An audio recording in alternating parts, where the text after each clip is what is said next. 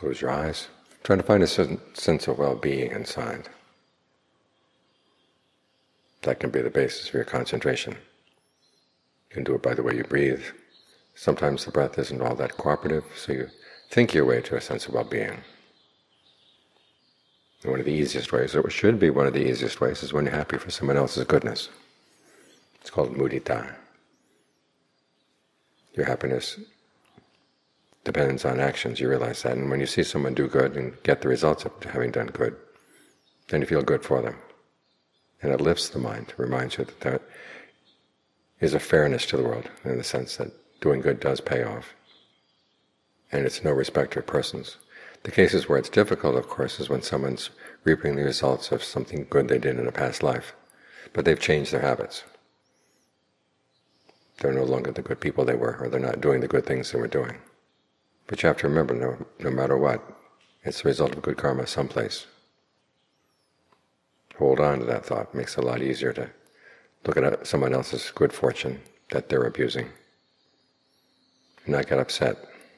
Because after all, when we spread thoughts of goodwill, we're saying, may all beings be happy. Well, this is one of the consequences of that. This is what people do with happiness. You have to realize that when you're talking about may all beings be happy, you're hoping for something higher than just material goodness, praise, good fortune, status. You're hoping for a happiness inside.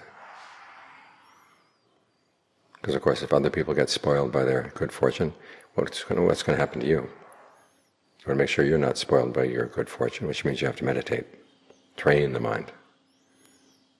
When you think in these ways, then it's a lot easier to settle down. Put aside your concerns for the world and have some concern for your breath right here, right now. Notice how it's coming in, notice how it's going out. Notice how you can make it more and more pleasant. And that way you can enjoy the results of your own actions. This is another one of the lessons of mudita, is that if you're jealous of other people's good fortune, it's going to be hard to enjoy your own good fortune. Here people don't feel right, they feel guilty when they find the pleasure of meditation. Well, it's because they haven't been spreading thoughts of goodwill and empathetic joy to people who are already happy. Happiness seems wrong one way or another. This is one of the reasons why the Buddha also recommended that you not be stingy, that you learn to be generous, and learn to enjoy your wealth. If you can't enjoy your wealth to at least some extent, then you're going to see enjoyment as a bad thing. It's going to be hard to have empathetic joy for other people's enjoyment, and it's going to be hard to enjoy your meditation. So have the proper attitude towards good fortune that comes from good actions, and you want to be careful not to abuse it, but you want to appreciate other people's good fortune too.